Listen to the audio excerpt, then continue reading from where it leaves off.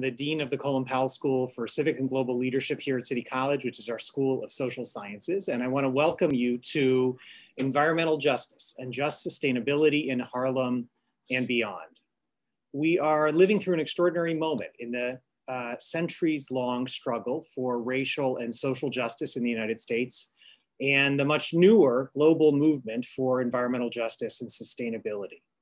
An anti-racist movement, the largest in the nation's history, and the power of which is growing in the wake of police killings. We're in the midst of a new reckoning with the political power of Black and brown people. And by many measures, we are at an inflection point, especially a generational inflection point in the movement for environmental justice and climate sustainability.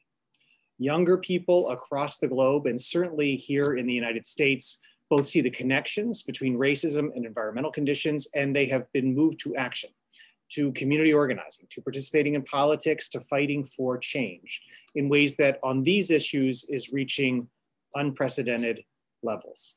All of this, and especially as it plays out right here in Harlem, is the subject of today's event. This discussion is part of a growing set of initiatives within the Colin Powell School to make more explicit and active the connections between our mission and the movements for social and racial justice in this country and environmental justice and sustainability. For all of its history, City College has been a radical and a political institution. It's been a place that for more than a century has been an experiment in how to make outstanding higher education available and affordable for all New Yorkers. We're a place that believes in shifting power in our society and in accomplishing that through intellectual honesty and intellectual progress by our faculty and with our students. And today's event is very much in that tradition. We have two new student programs that connect directly to the subject of today's event, and I just want to mention them: Climate Policy Fellows and Racial Justice Fellows. Climate Policy Fellows is for students here at City College across all divisions who care about climate policy, sustainability, and environmental justice. And Racial Justice Fellows is for students, again, across all divisions here at City College who are committed to becoming leaders in anti-racist movements for change. Fellows in these programs receive paid internships, they receive intensive mentoring, special workshops, and professional development. And these two programs are both currently recruiting for new students. So if you're a student here today, I hope you will be inspired by the discussion to think about applying for these programs, so we can share a link about how you can do that in the chat as we get going here. It is now my pleasure to turn it over to Professor Matt Riley, who is the organizer of today's event. Matt is an assistant professor of anthropology, gender studies, and international studies at City College and at the CUNY Graduate Center. His archaeological research explores issues of race, colonialism, slavery, and freedom in the Caribbean and West Africa. He's the author of Archaeology Below the Cliff, Race, Class, and Red Legs in Barbadian Sugar Society. Matt, thank you for putting this together, and let me turn it over to you.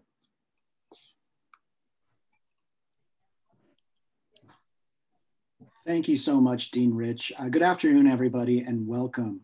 It's my distinct pleasure to briefly introduce you all to today's event and our moderator. Before I do that, I first want to thank Dean Rich for fully supporting this event, as well as thank Ricardo, Abby, and the entire Colin Powell School team for making this happen. In conversations with today's panelists as we plan this event, it was noted that environmental justice and sustainability are having a moment of sorts. There are terms and movements that are receiving increased attention on a global, national, and local scale. Yet despite growing awareness, an ambivalence remains. As conversations, policy, studies, and activism expand and reach new heights, the COVID-19 pandemic has shone a harsh light on the realities of intersecting forms of environmental racism, health disparities, and worsening patterns of disproportionately felt harm. This event was envisioned as a way to bring together specialists in the field of sustainability and environmental justice to highlight how social science approaches from fields like anthropology and on-the-ground activism and policy work from organizations like We Act can work together to combat what are arguably some of the most urgent crises we face in Harlem, New York City, the United States, and indeed the world. Before I introduce our moderator, who will then introduce our speakers, I'll quickly note that today's event is being recorded. So we hope this can be a resource that you view again in the future and share with your students, colleagues, classmates, and networks. During our moderated conversation, please feel free to engage by using the questions and by asking questions and making comments in the chat box. Members of our Colin Powell School team will call questions from the chat and present them to our panelists once we get to our Q&A period towards the end of our event. Today's moderator is Professor Shawn Rickenbacker, a trained architect, urbanist, and urban data researcher who currently serves as an associate professor at the CCNY Spitzer School of Architecture and the director of the J. Max Bond Center for Urban Futures. A native New Yorker, Shawn returned to the city to join us at CCNY after holding a number of prestigious positions at the Phyllis M. Taylor Institute for Social Innovation, Tulane University, Cornell University, and the University of Pennsylvania. Shawn holds a Master's of Architecture with a certificate in American Urbanism from the University of Virginia and a Bachelor's of Architecture from Syracuse University. Big game coming up on Saturday. I met Shawn through our work with CCNY's Campus Engagement Network, where I came to admire his research confronting the complex intersection of spatial equity and the social and economic impacts of place-based policies, programs, and design through the lens of urban data, forensic, and design research right here in our Harlem community, notably along the 135th Street corridor, excuse me. I therefore welcome Shawn to introduce our featured panelists and moderate what promises to be a thought-provoking and timely conversation. Thank you.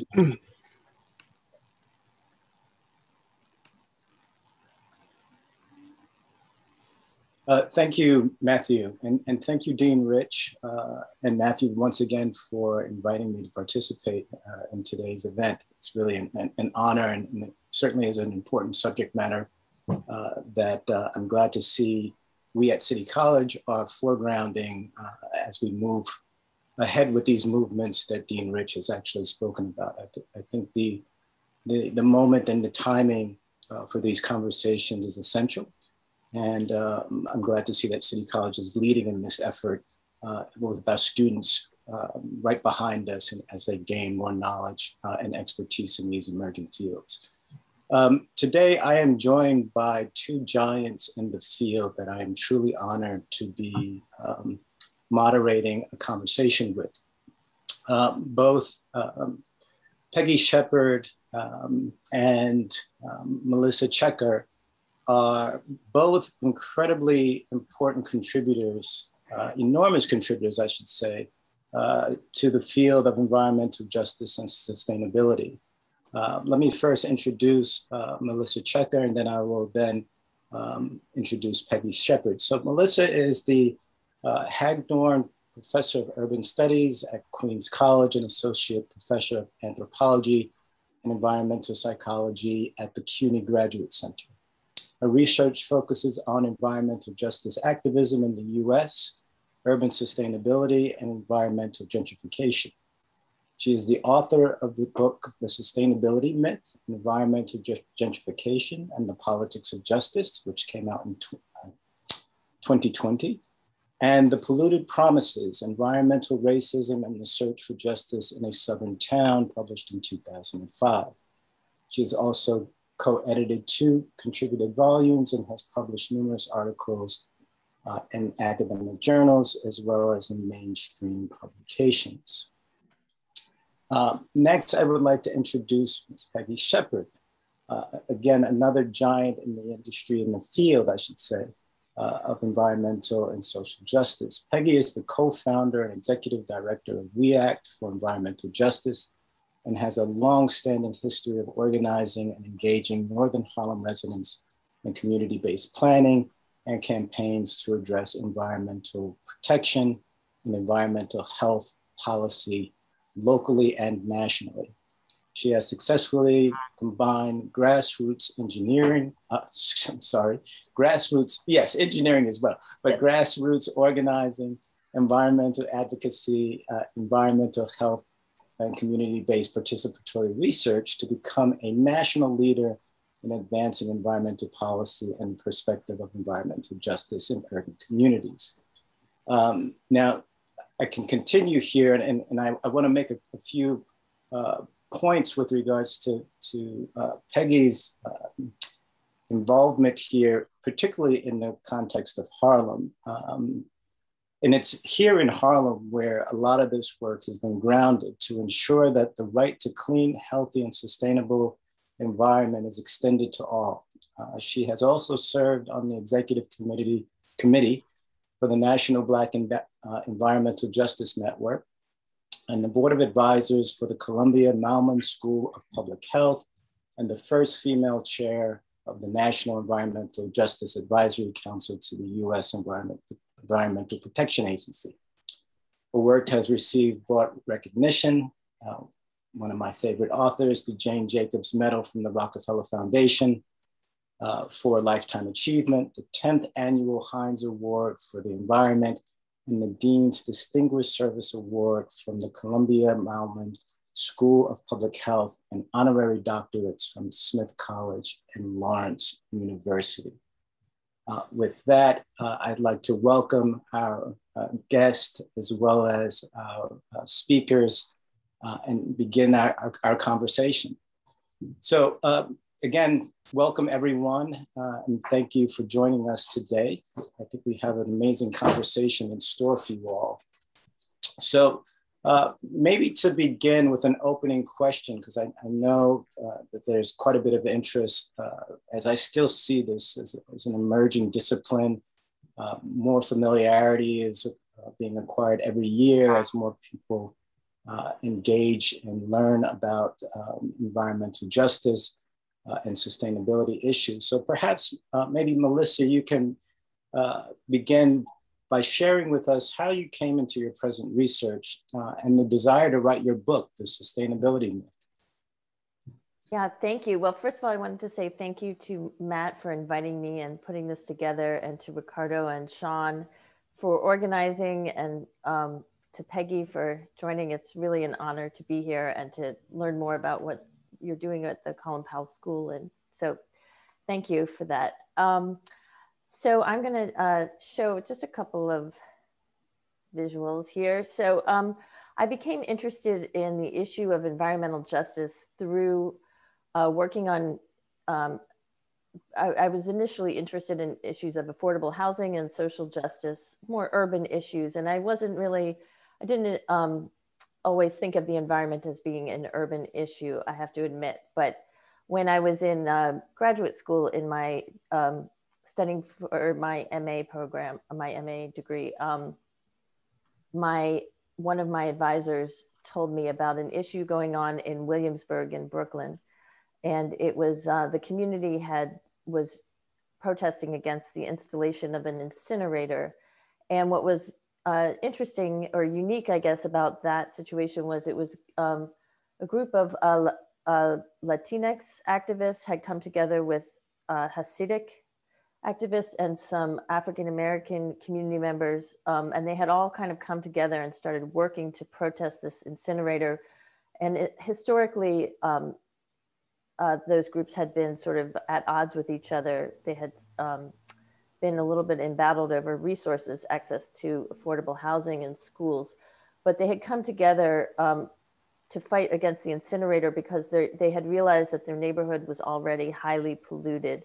And they had the Williamsburg Bridge and the BQE going through. So they had a lot of traffic from trucks and cars. They had other polluting facilities in the area. It's a formerly heavily industrialized area.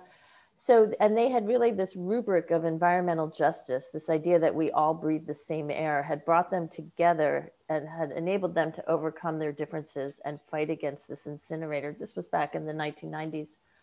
And it really inspired me to think about the environment as yet another urban resource to which low-income neighborhoods and communities of color lacked access. And I realized that the environment was a way to sort of talk about all of those resources that were unevenly distributed across the city. So this is just some statistics that kind of give you, you know, an idea of the degree to which exposure to pollution is unevenly distributed, especially if you think about it in terms of how much people actually contribute to pollution. So we know that affluence is highly related to generating waste and carbon emissions. And so you can see that there's many levels in which things are unfair and inequitable. So for my dissertation research, I decided to go to the US South and and study a very small community of former sharecroppers in Augusta, Georgia. And they had, under Jim Crow laws, they had been able to purchase property in this little, very swampy parcel area. And it happened to be surrounded by a couple of factories at the time, which seemed like a good thing. This would have been back in the 40s and 50s because people could find jobs and they could own their own homes. But pretty quickly as a neighborhood, as more people came and moved into the neighborhood, the industrial sites around it also multiplied. And pretty soon they were surrounded by 7 polluting facilities. They called themselves the Hole in a Toxic Donut. And in 1990, in the late 1990s, they figured out that one of those facilities had been leaking toxic chemicals. In fact, it turned out that there were several of the facilities that had been leaking toxic chemicals. And so these people had been very engaged in the civil rights movement. And they, when they found out they had been polluted and they couldn't, they weren't offered any compensation for their health. And they also realized that they could connect their health problems to the contaminants. They sort of extended their civil rights activism to become a environmental justice battle. And so I went down there and lived with them for about 14 months and worked with them and wrote a book about their struggles and the ways in which they were thinking about environmental justice and the environment. And then in 2007, I moved back to New York City. And one thing that I learned about environmental justice activists is that even though these people were in this tiny little neighborhood in Augusta, Georgia, this was a junkyard that was on the outskirts of that neighborhood. And that was one of the polluting factories. They were very well networked nationally with the growing environmental justice movement. And so I came to New York, and 2 of the activists I worked with there had come to visit me in New York. And they took me up to Harlem and introduced me to Peggy Shepard and the legendary Cecil Corbin Mark over at We Act. And so that's how I got introduced to some environmental justice folks in New York City. And at that point in 2007, when I'd moved back to New York, Mayor Michael Bloomberg had just released Plan YC 2030, which was his big plan for sustainability. And what I also knew from my research with EJ activists was that they had been talking about sustainability for a long time. And it was really a word that carried a lot of meaning on as a way to kind of achieve social sustainability, economic sustainability, political and ecological. So there were a lot of things wrapped into that term. And it really was a term that was, that matched the vision for environmental justice. So what I wanted to see was how that kind of played out. And I thought initially, that perhaps this would be a real boost for the cause of environmental justice to have all this attention to sustainability and this big sweeping sustainability plan. And I wanted to really see if how that sustainability plan was going to intersect with the goals of environmental justice activists. So what I found out was that while there were some benefits to Bloomberg's plan and some good things that were coming out of it, it also had explicitly tied certain sustainability initiatives to real estate development. And so some of those initiatives, and I'll probably talk about more of them as we go on, was that there were new green spaces being created. And in a lot of ways, there were new funding mechanisms so that a lot of those green spaces could be funded or eventually managed by developers, meaning that they were sort of counting on higher property values. And so they're being installed along with these plans for gentrifying an area. Now that wasn't in all cases, and I can talk about details of that later. And there were some cases like in Harlem where We Act actually was very involved in the building of the green site of the West Harlem Piers Park and managed to keep private monies out of it. And so that it really remained a public resource. But in other cases, like in Williamsburg, Greenpoint, Brooklyn Bridge Park, there was a lot of private money in these green spaces. So they were ending up to be not necessarily for all members of the communities. I also looked at the cleanup of brownfield sites, which is what is mapped on this project. And again, I can go into more detail later. And we found that they were also clustered in gentrifying neighborhoods, brownfield projects, and it sort of shows you how they're clustered in a lot in central Brooklyn and on the around the High Line in Manhattan. And then I also looked at the cleaning and greening of manufacturing centers, so small scale manufacturing, things like the Brooklyn Navy Yard, the Army Terminal, and the Industry City in Sunset Park, and look at sort of how those have become also mechanisms or tied to gentrification, I should say. So it seemed like there was, it was possible to put environmental justice concerns into the sustainability agenda, but it was a very hard and long fight in order to do so. So I think with that, I'll stop. Talk. Great, Peggy. So Melissa, thank you so much. And Peggy, I guess a similar question for you, because it's really fascinating that you all have been so involved and can actually share the kind of history and the evolution of the movement. So you've witnessed this evolution firsthand, sort of on the front line, if you will. So can you outline how you became involved and what in particular called you to action with We Act? Yeah, so I have a longer story, but I'll make it a little shorter to say that I had about a 10-year career in magazines and newspapers as a journalist, and used my skills to work in political campaigns, got involved in the first Jesse Jackson campaign for president, where I became the public relations director for the first campaign and began to promote young people who were running as delegates to the convention all over New York City. And so I really had an opportunity to understand the level of advocacy versus the level of benefits that particular communities had. So when the Jackson campaign and then the Mondale-Ferraro campaign were over and they did not win, I was asked by Bill Lynch, who was the campaign manager extraordinaire, if I was interested in running for office and being out front or being behind the scenes producing other people. And so he ran my campaign for Democratic District Leader in West Harlem. I was paired with Chuck Sutton, who was the nephew of Percy Sutton, one of the big powerhouses, political powerhouses in Harlem. He had also been borough president. And so we were elected, and some of our volunteers said, well, are you going to get people hired at the North River sewage treatment plant that had just been constructed to clean up the Hudson River?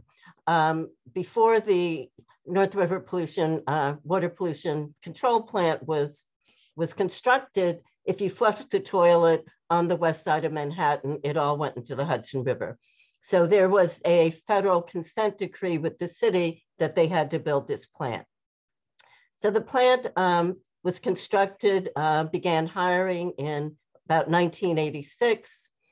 And I didn't know anything about a sewage treatment plant. People said they wanted jobs. Chuck and I went on radio and we got people jobs. We got people 30 jobs there. A few months later, the plant began operating. It was spewing odors and emissions, making people sick.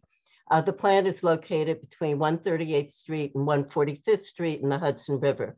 So everybody along Riverside Drive, and this plant is one of 14 in New York City, but it's the closest to people's homes of any plant here. So immediately people began coming to me saying, what are we going to do? You've got to educate the community. How are we going to push back? You know, my grandchildren who have asthma are experiencing more attacks. I can't open my windows. I can't use my little balcony. And so what are we going to do? So we started a 8-year campaign. Mayor Koch was mayor at that time. He did not interact with people of color, namely the elected officials uptown. He did not believe there was any problem. And so Chuck and I began to hold monthly meetings of 100 people coming out monthly for literally 8 years. And then I was able to get, you know, we took a long time for us to figure out how the plant actually operated. So I was calling engineers and people all over the city. It seems like every engineer in New York City had some contract at the plant. But what really changed was when David Dinkins became borough president. He was elected borough president at the same time I was elected district leader. And he obviously had lived uptown. He lived at like 157th and Riverside.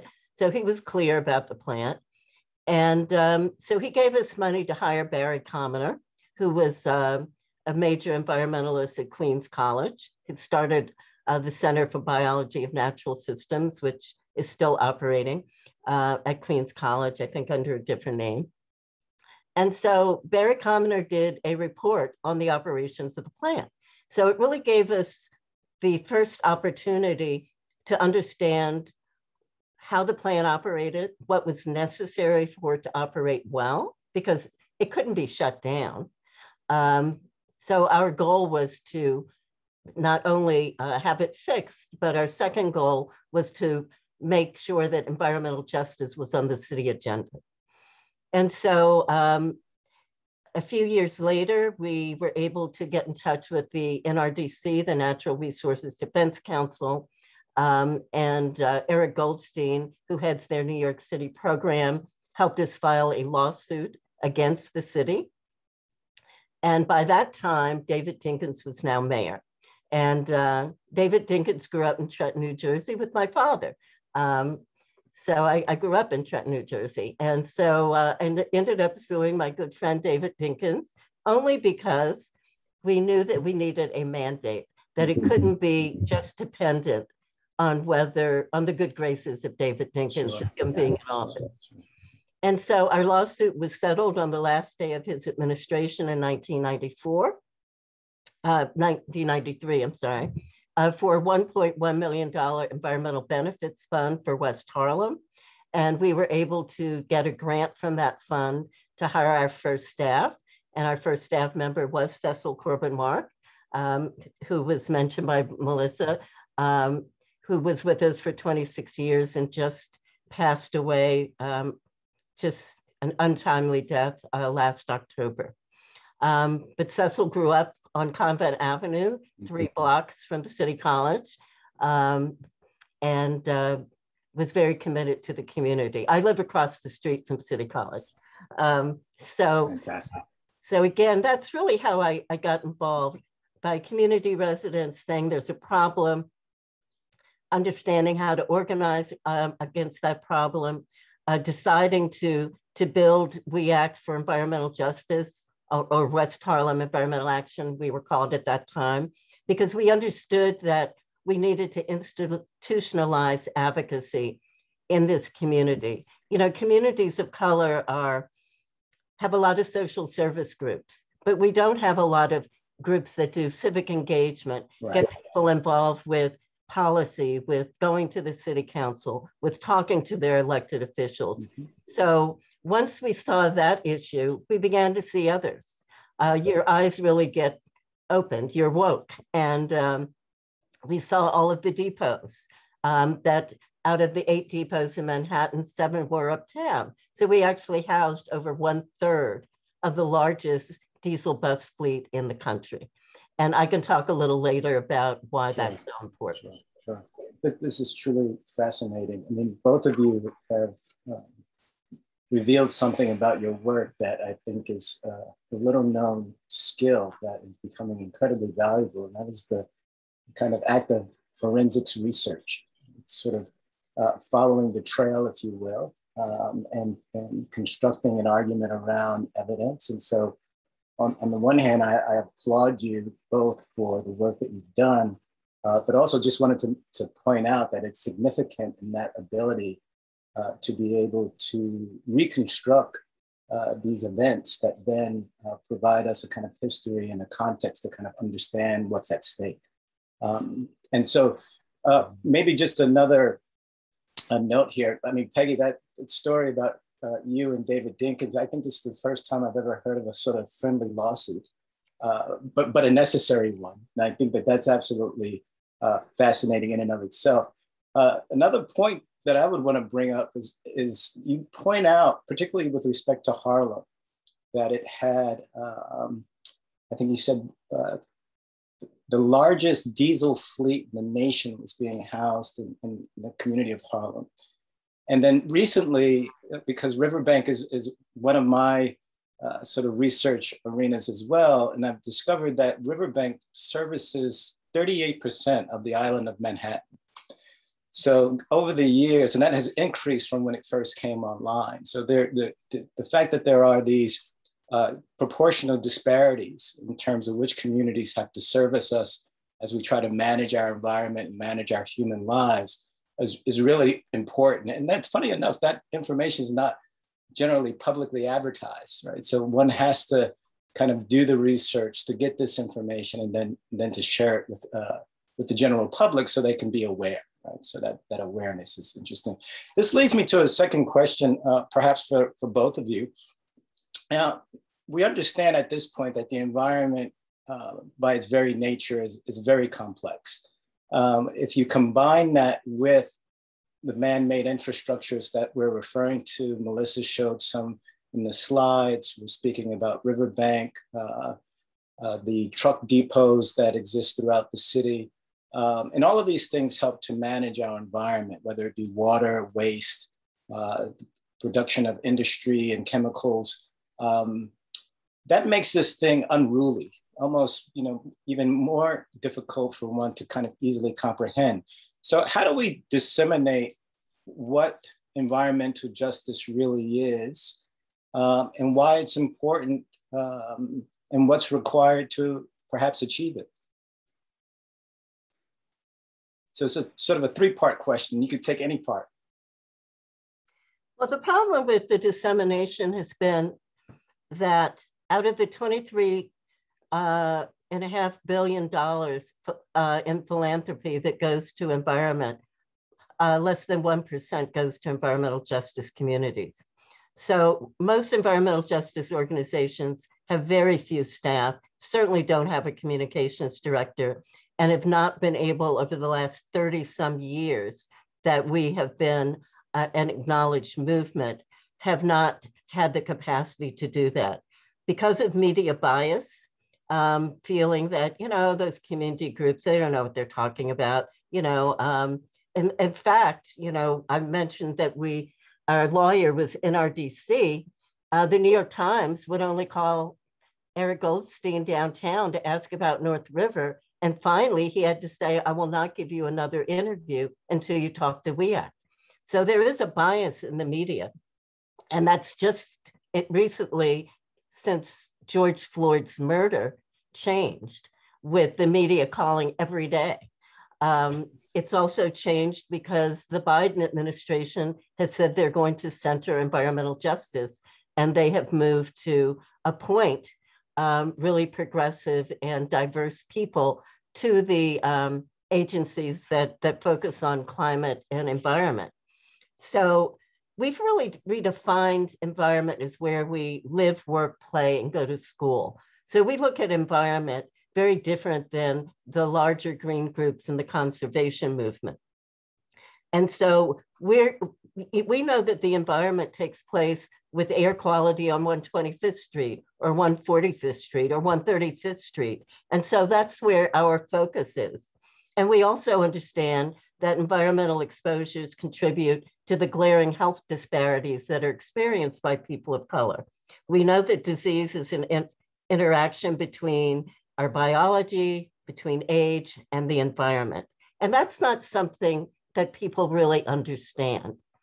That disease is caused by an interaction also with the environment. And so we also know that disparate exposure has led to more COVID deaths. The Harvard study showed that, again, the groups that lived in the most polluted communities had the highest death rates from COVID. Yeah. So again, I think we're just now getting a broader picture of the environment. I think when we have poster children for the environment, like the Flint water crisis, somehow it emerges into the public consciousness, but then it goes away. Yeah. And so we really have to do the kind of public education and the environmental literacy so that people really understand the impact of these exposures on our public health. Yeah. Melissa, I'd like to offer you the same question because I know, your publications are, extraordinarily useful and helpful for people to understand the context a bit. Maybe you can, expound a bit on this question on what's needed to achieve the kind of gains that Peggy is talking about. Yeah, I mean, I think historically, the environment has, historically, the mainstream environmental movement has been based on this idea that the environment is neutral. It's one of these sort of resources or issues that is seen as, how could it have any kind of racial implications or, because it seemed to be something that's just out there. And so that decision-making around the environment is thought to be neutral, and activism, environmental activism, or, is seen to sort of be for the common good. And what we know is that historically, the environmental movement emerged as a white middle class and also elitist movement, and the kind of ideals that it was founded on, like conservation and preservation, while they certainly are of importance to everybody, they were also kind of the way that it was framed in the US, especially where we kind of like set nature aside in these national parks and these areas to which only wealthy people really had access. And so so there was this kind of separation between what were considered racial justice struggles and environmental struggles. And so, and that divide, that kind of, was carried through, let's say it's carried through up until the environmental justice movement, which really is working to bring those two things together. But I think people sort of still see, and I think it's one thing to think of too, is when you think of something as the environment as being neutral, you kind of think, well, how could that be, again, how could that have racial implications? It serves some people to think of it as neutral, right? It serves those people that are not bearing the brunt of our toxic waste. And so it's, if you have the privilege to live in an area with a clean and healthy environment where you don't have to worry about these facilities around you polluting you, then you can think of the environment as neutral. You have that sort of luxury of doing that. But hopefully now that, we're having more conversations about institutional racism and structural racism,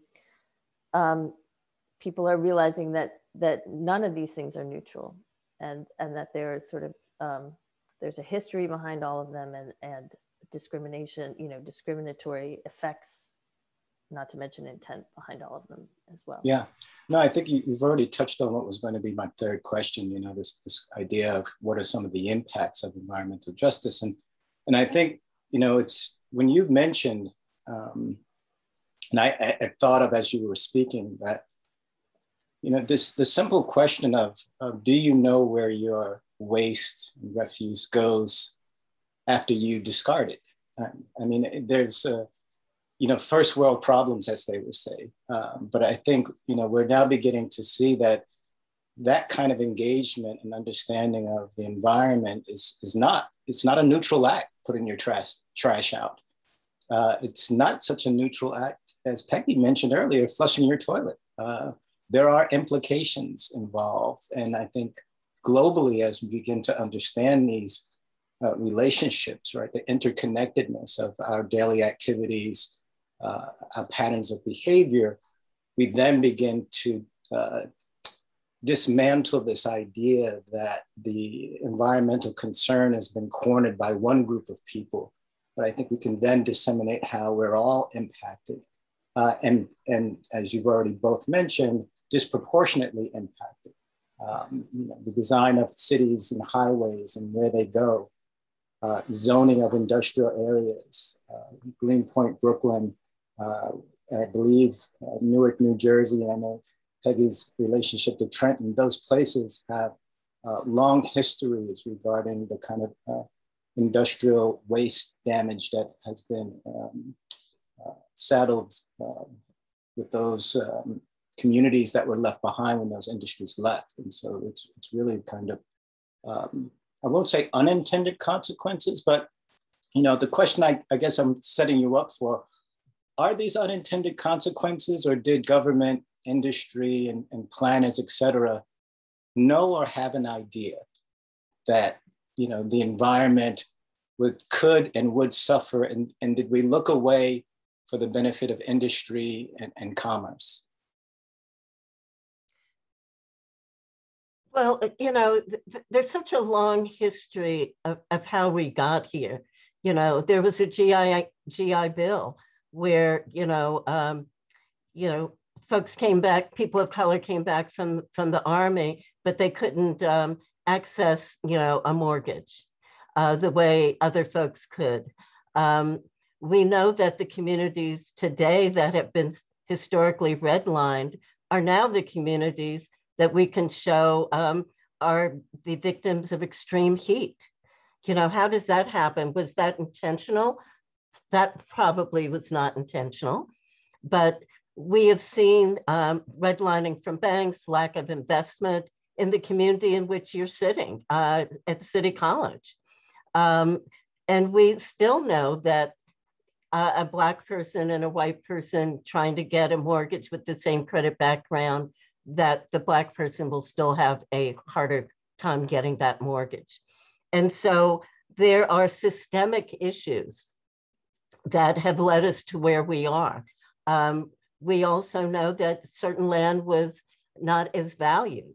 And so as a result, more facilities are going to focus and locate there. Mm-hmm. But we also know, for instance, when we filed a lawsuit against the Metropolitan Transit Authority for building another depot on 133rd Street between Broadway and 12th, across the street from a large housing project as well as a school, they are exempted from environmental review if they have a transportation facility. So we said, well, yeah, you used to use this for a trolley barn, but now there's a whole community that's grown up around you since then, and you should be able to do an environmental impact statement. Absolutely. Well, the court said they didn't have to. Yeah.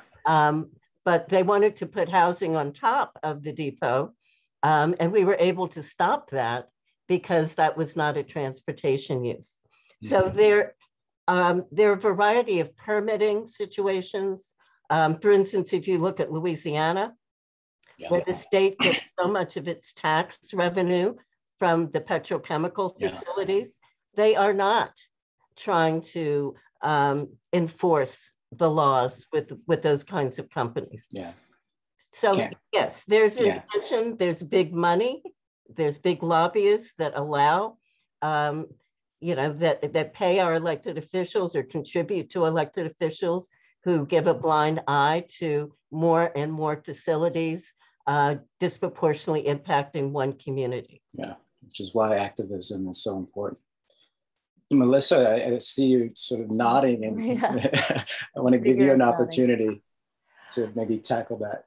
Yeah, I think it's hard to sort of tease these things out in terms of how intentional. I mean, I wouldn't go so far as to say these are sort of unintentional things, but also, it's been very difficult to prove intent. In fact, early on in the environmental justice movement, when communities brought lawsuits against governments or companies for, discriminatory citing, they were sort of mandated to prove intent, right? If they were sort of filing their lawsuit under Civil Rights Act. And you know, that's almost impossible. We can't get into the minds of planners or even heads of corporations always to say that it's discriminatory. But you know, but what's important to note is that it's a long and intricate history that combines very intentional discrimination with maybe some just institutional discrimination, which is often as much about advantaging certain groups as it is about disadvantaging other groups. And that these things kind of intertwine and accumulate over time. So it becomes hard to tease it out. And again, I think it's a combination of all of them. I mean, and it goes all the way back to, you know, the whole history of our country. And, No, I mean, this could be a entirely separate session on its own.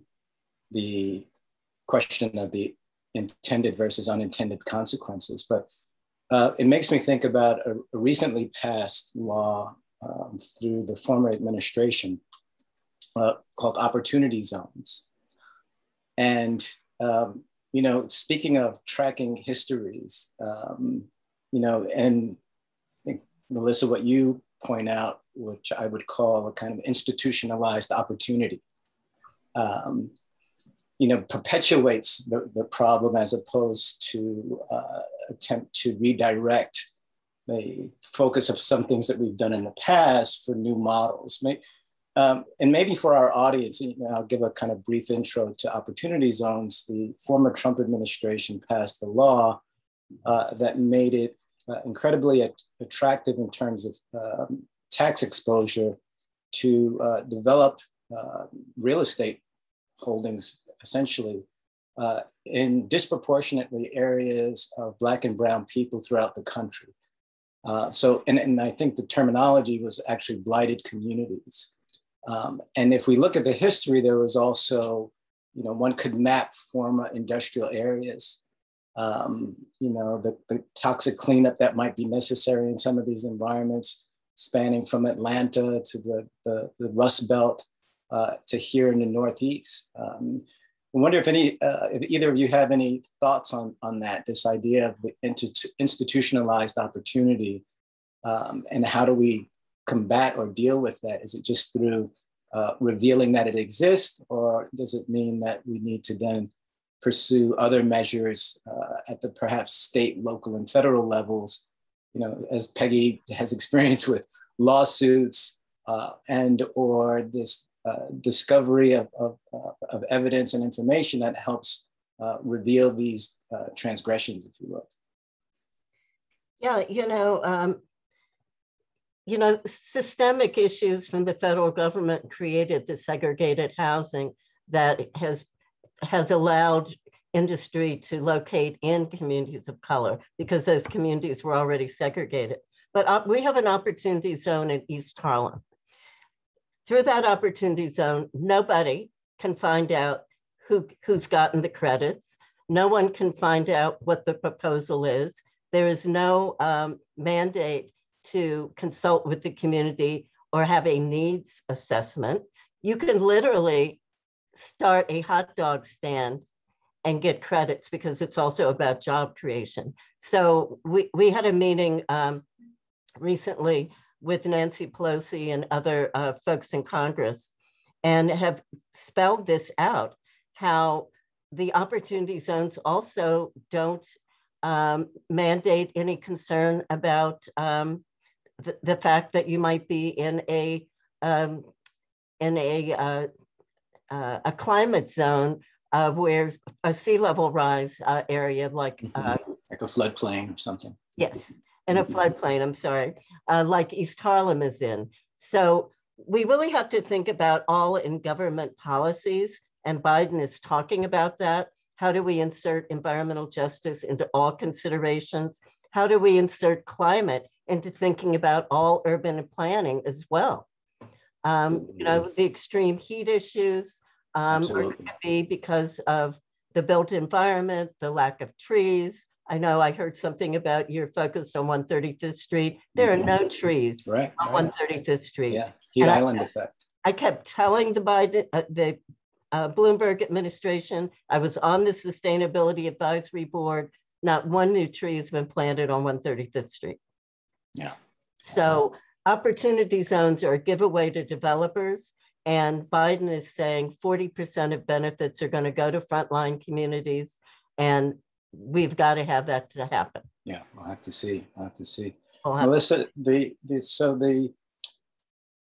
institutionalized and systemic patterning of opportunities, it made me think about your term, environmental gentrification. I wonder if you could maybe expand on that term, and are the two related? Yeah, thanks. I think they are. I mean, I think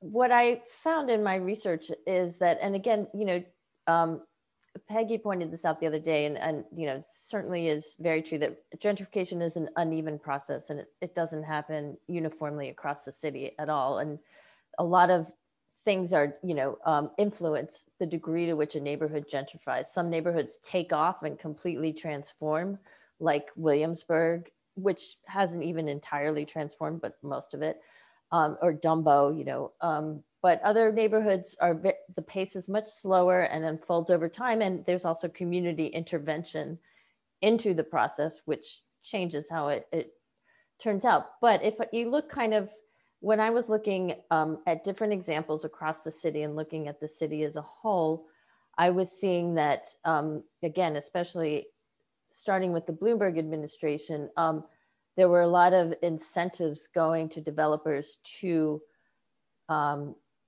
create more environmental benefits in the name of sustainability. And so that could have been like a waterfront esplanade or a waterfront park or a regular park, or again, cleaning up of some polluted properties. And a lot of that became these sort of incentivized development, but really luxury development. So again, not saying that all development is bad, but these were, this was really, so Bloomberg came in before he became the green mayor.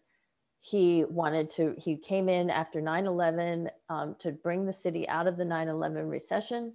And his goal was to make New York a luxury city, a place that would attract tourists and corporate headquarters and tech businesses. And he wanted to make New York into this high-end sort of jewel. And so he combined his kind of sustainability agenda with that luxury city agenda.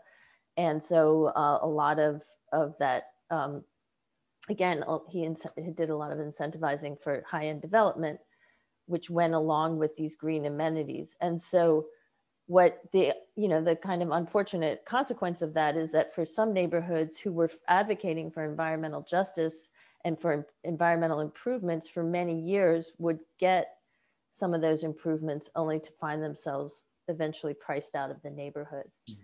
And so what I found was that in some cases, people were, once, if the city planning department would come in and say, okay, we might want to put this park here, people in the neighborhoods were like, no, we don't want that park. Yeah. Because they were afraid that it was it was a sign of gentrification, mm-hmm. and that put them in an impossible position because it shouldn't have to be that choice. Right. Well, that's, and I know, Peggy, you've dealt with this firsthand, the impossible position. On the one hand, the new vision that I think that we're talking about, unlike the luxury city, is an environmentally just city, right? Which includes trees and parks, but not at the expense nor at the kind of crafted opportunity for development that may be unwanted. So luxury housing, let's say, versus affordable housing. So it seems that we're stuck at a sort of impasse, if you will, that the public imagination has to be transformed a bit around what an environmentally just city actually looks like, right? What are the components to kind of make it both accessible and desirable without the fear? And I won't say the removal of all fear, because as we mentioned, gentrification is very complex and thorny, but at least a reduced fear that what is good for you does not bring along, again, the unintended consequences of displacement. Mm-hmm. So what does crafting a new public imagination around the environment look like? I mean, we have students here, I imagine, who are the next wave and generation to carry the torch, but we're still here and have some work to do ourselves, right? Well, one way to start would be to come up with another word for environment. Yeah, I agree. I think you're onto something. People have a concept of what that is, and that concept is not that it impacts them. Mm-hmm. So I think we really have to relate environmental exposures, environmental issues to the lived experience of regular people. You know, in this community, we have about 800 members. Most of them are low income. Over 20% live in public housing. The brownstone that are across the street from City College are not the people who come out on these issues. It is the people who are more affected and who have mold in their apartments, where the elevators are out, and they have all of these indoor air issues, as well as the outdoor environments. And we've really got to, and you know, I talk a lot to the big green groups who are all now trying to diversify and develop strategic plans around diversity. But we're not going to have strong national climate legislation without the general public understanding what that means for them, the impact on them, and why they should care. And I think people are now beginning to understand that they have got to relate these issues to the everyday lived experience. Otherwise, the public imagination will be the people in Flint right. Still have to use bottled water, but not understanding that they might have an issue with their school's drinking water fountain, where there's lead in the water fountains. They're not understanding that, yes, it can hit right here at home. Yeah. And some of that is about environmental literacy and understanding what, you know, for instance, you know, we've been working with the Columbia Children's Environmental Health Center, and they've been able to study mothers in the South Bronx and Harlem and understand the impact that diesel has on the mother, on the growing fetus, on the resulting child's development. Yeah. So we're now beginning to understand those impacts of chemicals and a whole variety of allergens on the impact of children's development, and then how it has an intergenerational impact that is genetic as well. Yeah. So the literacy, and then the literacy has to impact the public policy. If we don't have regular people who understand the issue, they can't tell their elected official. And the elected official, some of them are tired, especially if they're in Harlem, of seeing downtown white advocates. They want to know, well, if this is important, why isn't the person who I live next door to coming to me about this issue? Sure. Yeah. The issues are indeed, I think, not well distributed in terms of representation, right? And in part because of the literacy and it is the environment, right? I mean, you know, we all breathe, but we don't know what we're breathing, right? And I know, Melissa, you spoke about, you know, one of the areas that I've researched for quite a while is air quality, and the fact that, you know, the airborne particles, particulate matter, 2.5, and for our audience, you know, you might want to look this up. But, you know, New York's air quality has greatly improved. And I should say Manhattan's air quality, because I am a product of the Bronx, and the Cross Bronx Expressway is still there. Those trucks still run through, and the problem still exists, as has been reported by the Harvard study. But Melissa, maybe you could speak about what to some people, they actually believe that it is like a myth, right? That, well, if I can't see it, it doesn't exist, right? Which is just the opposite. Once you know the science and understand the data, it points you to a very different story. So maybe in regards to your book's title, the sustainability myth, how do we overcome it? Well, I mean, that's a big question. Well, I think there's a couple things. I think one is that there are no quick and easy answers to our, issues of climate change mitigation or air pollution mitigation, and to think that, erecting a big glassy building and calling it green is going to solve our problem is not the right way to think about it. And to think that, waterfront development, no matter how, resilient it's meant to be, is not going to solve our problems. And so we have to really look beyond these quick solutions, I think, and think very carefully about what kind of city is being created. Very well said. For us. And I also think one of the people I worked with in Augusta used to say, pollution doesn't stop at the train tracks. And he meant because, they were always living on the other side of the tracks. It doesn't stop at the train tracks. It's going to sneak up and bite you too. Mm-hmm. And people have to realize that this isn't just a problem for communities of color or poor communities. If it's there, it's going to affect all of us eventually. I mean, that shouldn't necessarily have to be the motivator, right? But if that's what it takes, it's going to affect all of us. Yeah. And if we don't resolve the problems up, in the South Bronx and Harlem, the whole city suffers. Yeah. Well, both of your comments make me realize just how important it is that we begin to think more systemically, right? That the environment is part of the human ecology that we've created around cities. And we've ignored it perhaps for far too long. What is the number of trees per person we should have? Maybe that should be policy. And for those cities that are behind, we need to plant and be very proactive from the community level right up to the administrative level to achieve these new goals. But I think it's that radical systemic thinking that we're all going to have to embark upon. And much like Peggy, your work, and Melissa, your research, which I would say is radical in the most fundamental and wonderful ways in terms of how you make progress.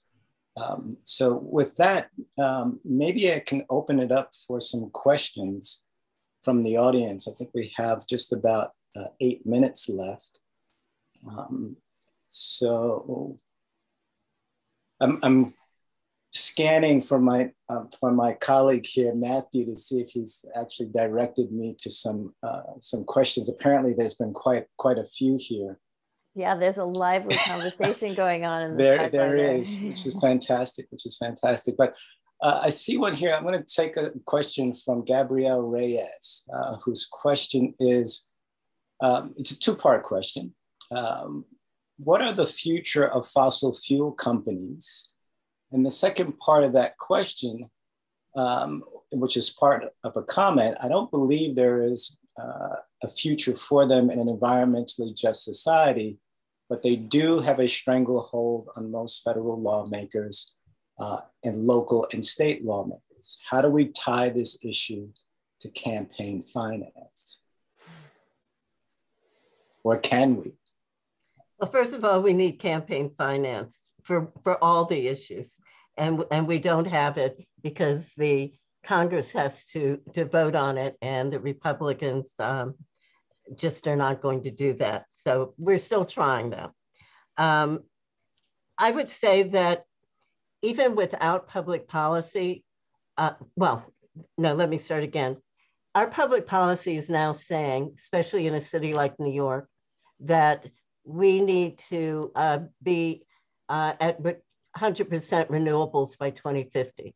And I think 80% by 2035. I hope those dates are right.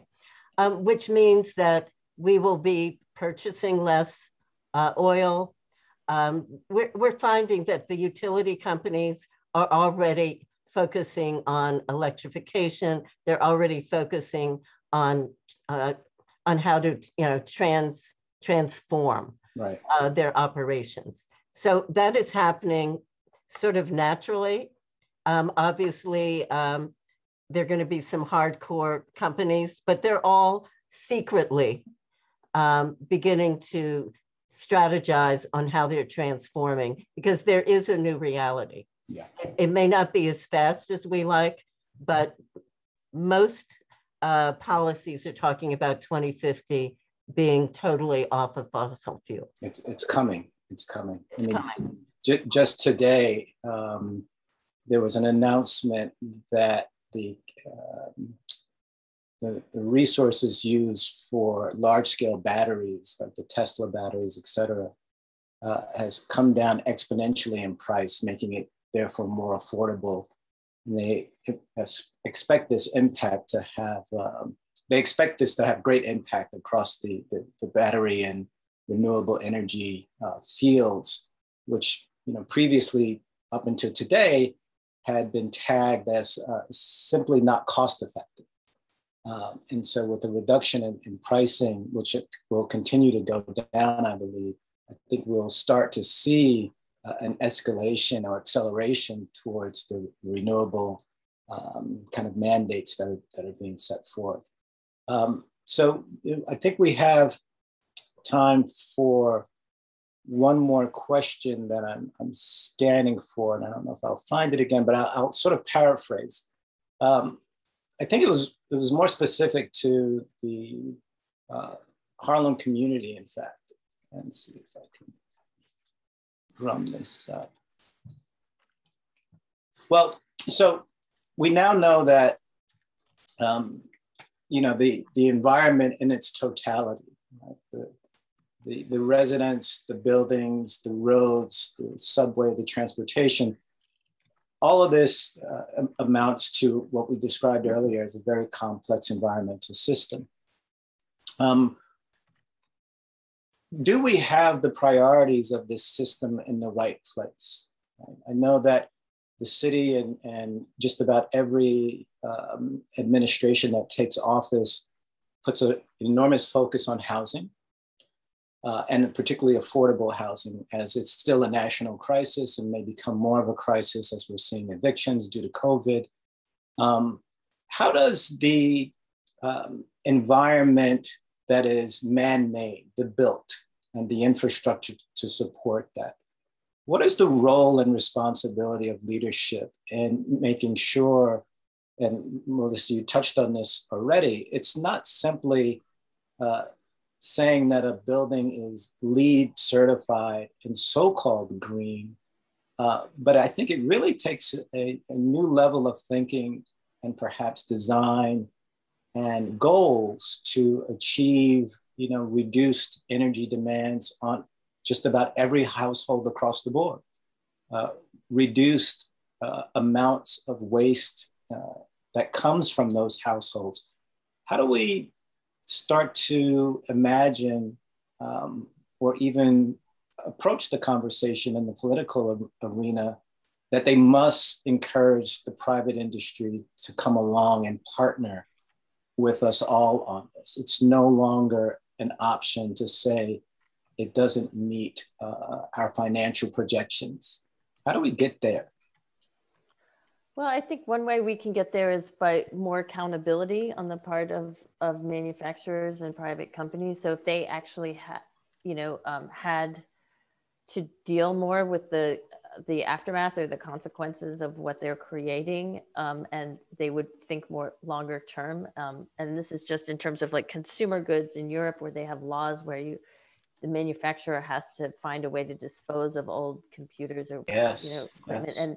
And that really changes the way they're going to manufacture them if they have to be responsible for them. So that's one way is things like that. I think one other thing which I wanted to say is that if we in the city, in New York City, a long time ago now, we instituted something called the fair share criteria, which was supposed to evenly distribute unwanted facilities across the city so that everyone had to have them in their neighborhood. They would be, again, more evenly distributed and not cluster in some areas. If everyone had to share in these things, we would think more about what happens when we flush our toilets. If we all had to have some kind of suffer the sewage treatment consequences. facility or something. Yes, yeah. Indeed, indeed.